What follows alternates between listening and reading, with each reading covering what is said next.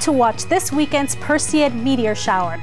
Hey there, stargazers. I'm Dean Regas. And I'm Marlene Hidalgo. And I'm James Albury, and we're here to help you enjoy one of the best meteor showers of the year. We've got some good news and some not so good news for you. The good news is that the Perseid meteor shower, traditionally the best meteor shower of the year, will occur this weekend. But the not so good news is that a waning crescent moon will also be in the sky, which means that its light will hide some of the Perseids.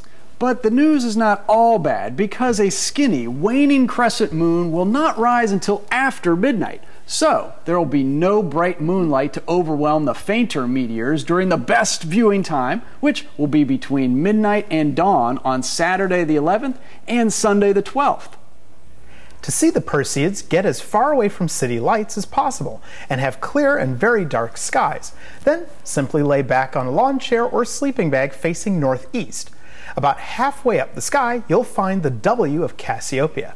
Below Cassiopeia, look for a long V of stars in the sky. This is the constellation Perseus. It actually looks kind of like a wishbone from a turkey. One arm of the wishbone extends as far as the Pleiades. The meteors will seem to originate from near the top of this wishbone. To see the most meteors, you should stay up until dawn. No binoculars or telescopes are needed.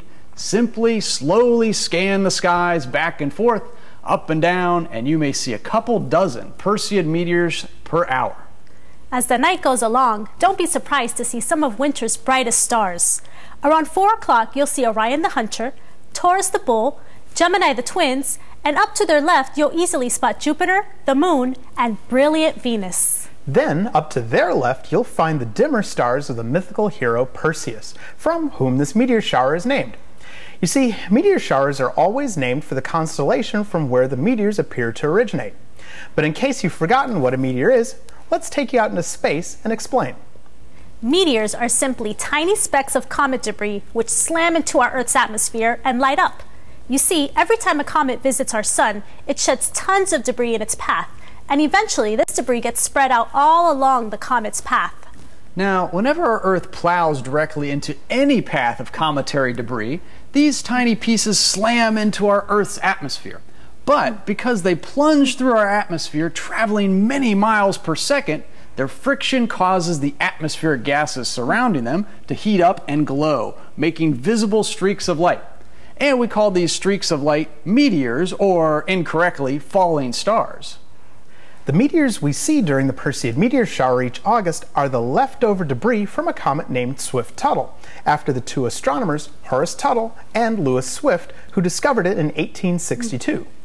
Since the comet crosses the orbital path of the Earth, we plow through Swift-Tuttle's debris-filled orbital path every August. It is one of the oldest recorded meteor showers in history and has been seen every August for over 2,000 years. Now, the predicted time when the Earth will pass through the middle of this meteor stream is during the day for North America. But the stream of debris from Comet Swift-Tuttle is not in a tight, flat plane. In fact, the Perseids are considered active from July 17th through August 24th.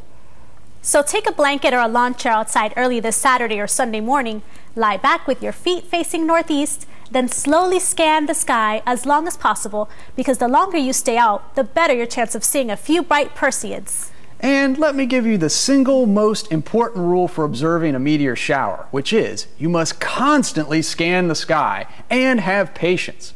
You may see no meteors for 20 minutes or so, and then all of a sudden 2 or 3 may flash by all at once.